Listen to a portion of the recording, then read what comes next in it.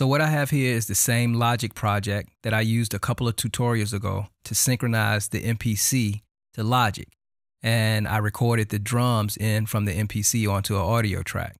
The only difference here is I've gotten rid of or hidden the MPC drums, and I've brought in a drummer track, and I'm using Benny as my drummer, and he's using the Motown Revisited drum kit to play a new drum part. Let me play a little bit of it.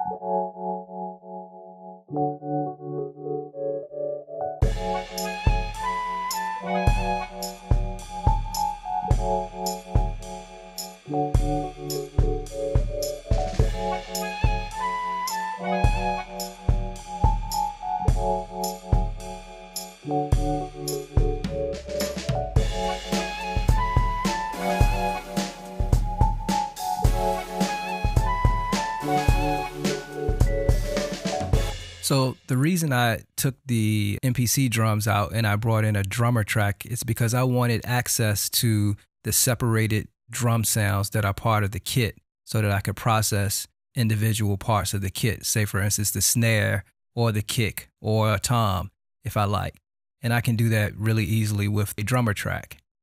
So as you can see in my rack, what I'm going to use to process one of those parts of the kit is my Art Pro VLA Professional 2-channel tube compressor here. To do this, you have to have an audio interface that has more than 2 inputs and outputs. In this case, I'll be using my Universal Audio Apollo, which gives me 8 analog inputs and 8 analog outputs. The way this works is I'll be instantiating the I/O plugin into my signal flow. And the I/O plugin can be found when you go to your audio effects and go down to the utilities category.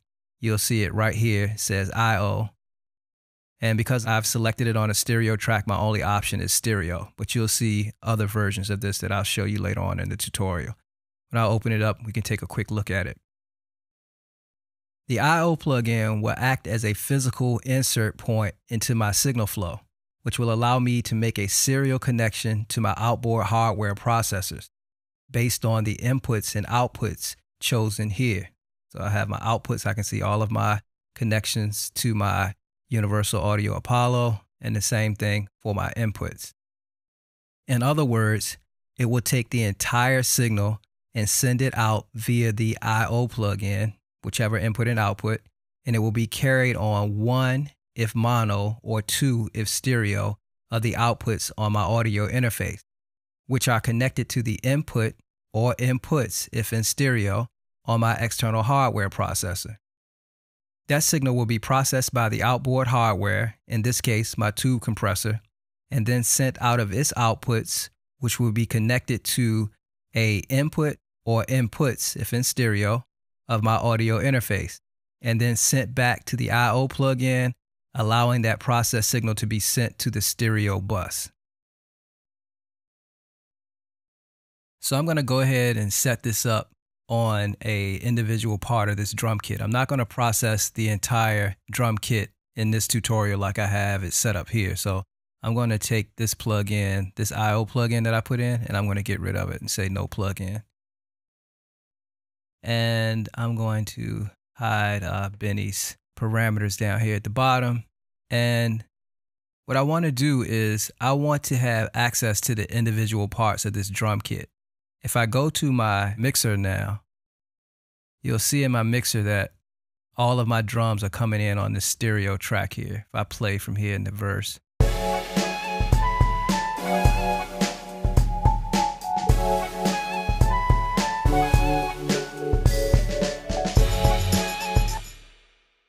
So with everything coming on the stereo channel, I don't have access to the kick, the snare, the overheads, the toms, the hi-hats separately. I can only process them as a group. And in this case, I want to process just the snare. So what I'm going to do is, and you can do this very simply with a drummer track, is I can open my library. As long as this track is selected and the library is associated with the channel strip settings for the drummer track, I can see that the drum kit that is selected is the Motown Revisited. If I go under producer kits though, I will see the names of all of these same drum kits, but over here with the plus beside them. And when they have the plus beside them, then we select it. I'm going to select Motown Revisited. I'm going to give it a second to add in all the pieces. But you immediately see right here on the track header that I now have a disclosure triangle, letting you see that this is now a track stack. And if I open it, you can see the parts of the drum kit separated. And more importantly, if I go to my mixer, at the bottom of my channel strip, I have that same disclosure triangle, and I can open it and it will show me all of the parts of that drum kit.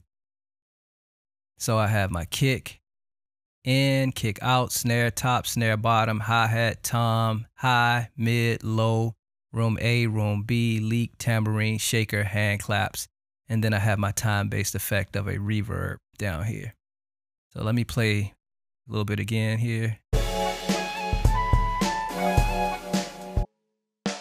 So now I can isolate my snare if I want to process this snare individually.